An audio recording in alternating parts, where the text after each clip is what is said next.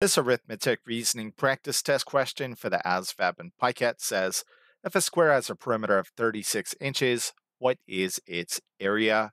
So in order to do really well on the ASVAB, you have to know a lot of basic formulas from geometry, including how to find the perimeter and area of a square. Again, you're not permitted to use a reference sheet on this test, so you have to commit these formulas to memory. The perimeter of a square P is equal to 4 times its side length S. The area of a square is equal to its side length squared, or s squared. In this case, we're told this square has a perimeter of 36 inches. So we know P is 36 equals 4s.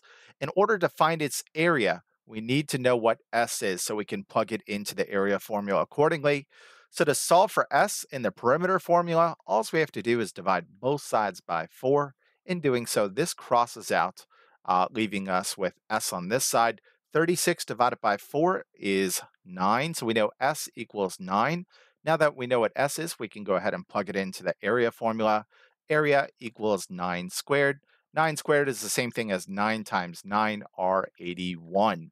In other words, the area of this square with a perimeter of 36 inches is B, 81 square inches. Again, anything squared is always going to be in terms of square units.